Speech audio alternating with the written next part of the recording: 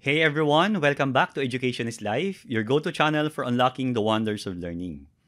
It is me, Joe Edgo, and today we're on Lesson 14 of the Arduino UNO R4 Ultimate Training Series, focusing on these two components: the DHT11 Humidity and Temperature Sensor, and a 16x2 I2C liquid crystal display. In today's lesson, I'll guide you through connecting a DHT11 sensor to your Arduino UNO R4. I'll then show you how to read temperature, humidity, and even heat index before displaying it all on an I2C LCD1602 display. As always, before we start, a huge thanks to SunFounder for making this entire series possible.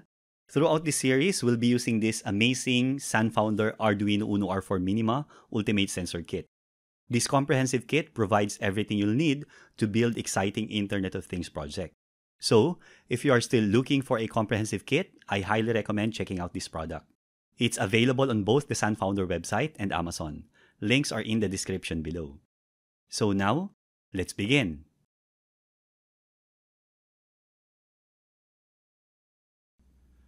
For this session, you need the following materials: a DHT11 or DHT22 sensor module, an I2C LCD1602 display, a button module, a breadboard, some connecting wires, and your Arduino UNO R4 Minima. Here's how to connect everything. This budget-friendly DHT11 sensor can measure both temperature and humidity. This is great for projects where you need to monitor your environment, like a DIY weather station. The best part is that it works seamlessly with popular microcontrollers like Arduino, ESP32, and Raspberry Pi. The sensor typically has 4 pins and requires an additional pull-up resistor to its data pin.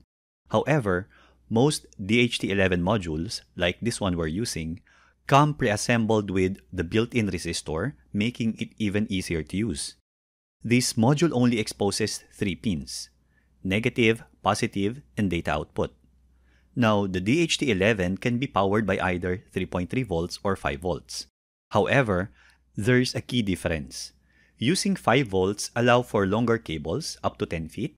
This gives you more flexibility when placing your sensor outside your house to monitor outdoor temperature and humidity. For this demo, we'll use the 5-volt power supply of the Arduino board.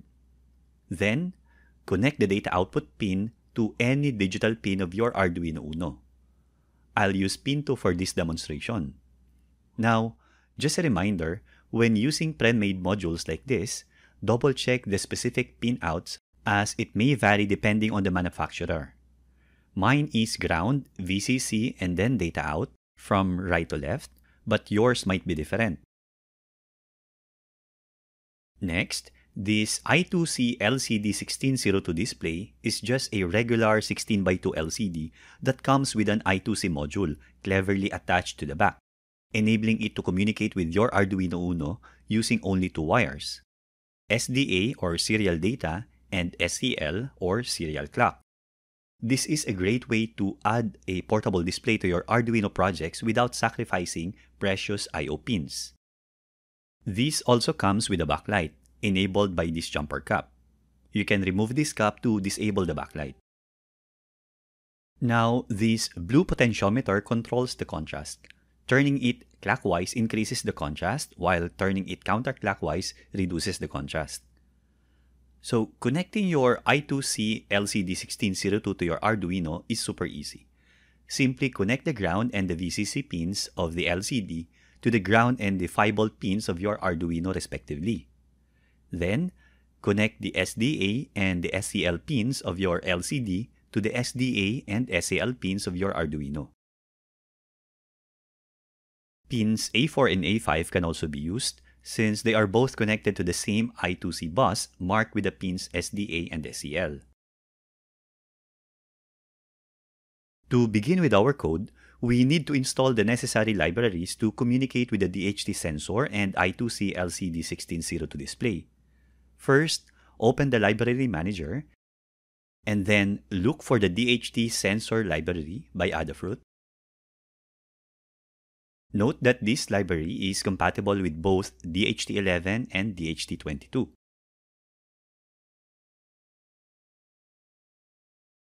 Also, we need to install the Liquid Crystal I2C library by Frank de Brabander. Now, in our code, let's start with the LCD. So, we need to include the liquid crystal underscore I2C.h. Next, we'll create an object of the liquid crystal I2C class for interfacing with the LCD. We'll call it LCD. Now, to initialize this object, it requires 3 arguments. First is the LCD address. For this module, the default address is 27 hexadecimal. That's 0x27 when written in C language. However, in some cases, the address may be 3F. Now, please double-check your specific LCD's documentation for its address, as it might be different. The second is the number of columns. This LCD can accommodate 16 characters per row. Now, the third argument is the number of rows, and it has 2 rows. In the setup function, we need to initialize the LCD object using the init function. Then, we clear the LCD, and then turn the backlight on. Now, to print a message on the first row, we need to position the cursor using the setCursor method. This requires 2 arguments. First is the x-coordinate, which determines how many character positions from the left, and this is 0-based. For example, if we want to start printing on the third column from the left, we'll put here 2. Then the second argument is the y-coordinate. So 0 means first row.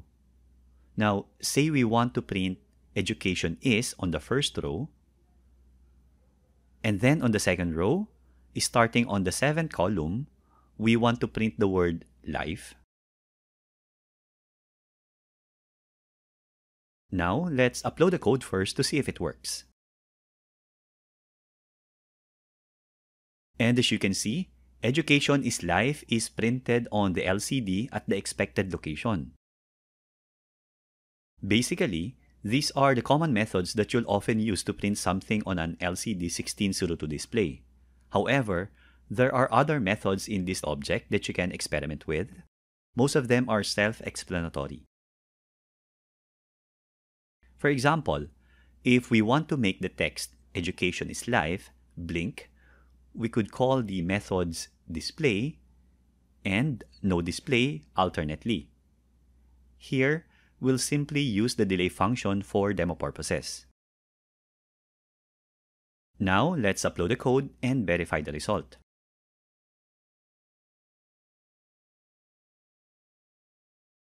And it works. Now, to use the DHT11 sensor in our code, we need to include the DHT sensor library by Adafruit. Before we create an instance of this DHT class, first we'll define the DHT pin where the sensor is connected, and that's pin 2. Also, define the DHT type, which is DHT11. Here you can specify another type, such as DHT22. And then to create a DHT object, we need to specify 2 arguments, the DHT pin and the DHT type. In the setup function, all we need to do is to call the DHT begin function. Now, reading data from a DHT sensor is fairly straightforward. Simply call the read humidity and read temperature methods. However, you must know that the DHT11 sensor has a sampling frequency of 1 Hz, which means it is capable of reading data after every 1 second. Please note that sensor readings may vary, affected by several factors. It can read as fast as 250 milliseconds or could take up to 2 seconds for older sensors. For this, we'll put a 2-second delay before reading the values. Then, we'll create 2 local variables of type float. The first one we'll call H. We'll use it to store the humidity readings. The second one we'll call T. We'll use it to store the temperature readings. Now, the read temperature method accepts an optional parameter of type Boolean. If we do not specify anything here, the default temperature reading is degrees Celsius. However, if you want the values to be read in degrees Fahrenheit, you can set this to true. Now, before displaying the humidity and temperature on our LCD, we need to be sure that these sensor readings are received properly. To do that, we'll use the function isNone. This function checks if the value of a variable being asked is not a number. If so, it returns true. So, if either the humidity or the temperature is not a number, we'll print a message, failed to read, from the DHT sensor. Now, since this message is more than 16 characters long, I'll print the failed to read on the first row, and then the from DHT sensor on the second row.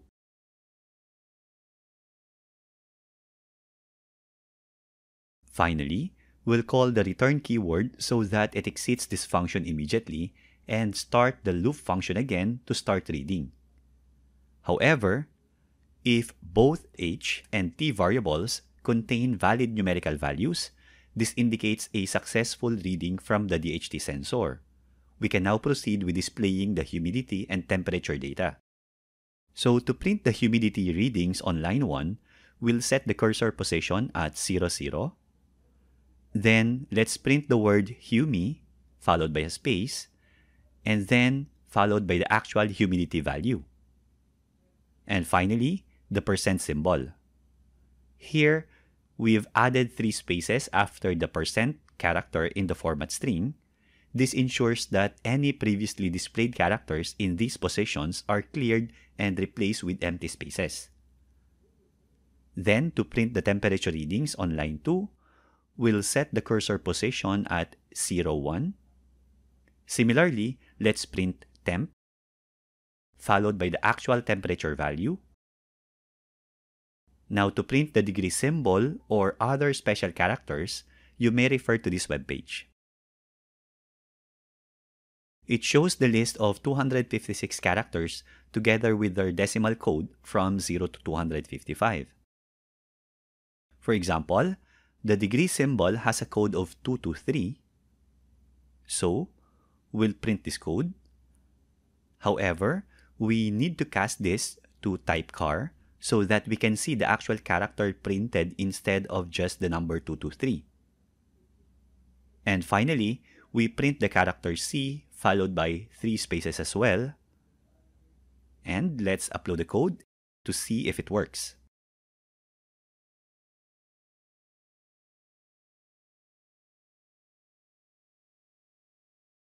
And as you can see, the humidity and temperature values are properly displayed and updated every 2 seconds. Now, let's try to simulate the DHT sensor reading invalid data. The simplest way to do this is to remove the sensor. And as you can see, an error message of failed to read from DHT sensor appears. Now let's put it back. Again, it was able to read the sensor values successfully. Aside from getting the humidity and temperature, we can also compute the heat index. Heat index, also known as apparent temperature, is what the temperature feels like to the human body when relative humidity is combined with the air temperature. We can easily get the heat index using the DHT method compute heat index. This requires 2 arguments, temperature and humidity, and a third optional argument of Boolean type, true for Fahrenheit, which is the default, and false for Celsius. So, let's store the result of this computed heat index in Celsius to a local variable we'll call HIC. To display the heat index along with the humidity and temperature readings, let's have a short delay here of, say, 3 seconds to switch between displays. So, on line 1, we'll print heat index, again padded with spaces. Then on line 2, we'll print a few spaces as well before printing the HIC value. And finally, we'll print the degree Celsius. Okay, let's upload the code and verify the result.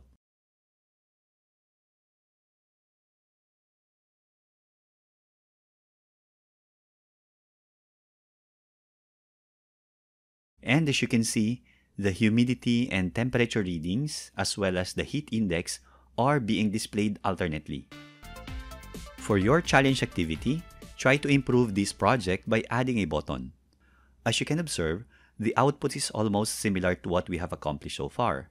However, when we press this button, the units of measure used for the temperature and heat index readings change from the default degrees Fahrenheit to degrees Celsius. And then, the next time we press the button, the units of measure change again back to degrees Fahrenheit. Pressing this button simply cycles through these two units of measure. To continuously improve your skills from the previous lesson, you can implement either by using a millis or by hardware interrupt. Again, thank you so much for joining me in this lesson. To keep this educational channel rolling, your support is very important. Please know that your likes and subscriptions fuel this channel. So, by hitting that like button and subscribing, let me know you're enjoying this content. If you know someone who might find this helpful, don't hesitate to share it with them. The more viewers we have, the more in-depth content I can create for you in the future. Again, keep learning, keep experimenting, and always remember, education is life. See you in our next lesson. Happy coding!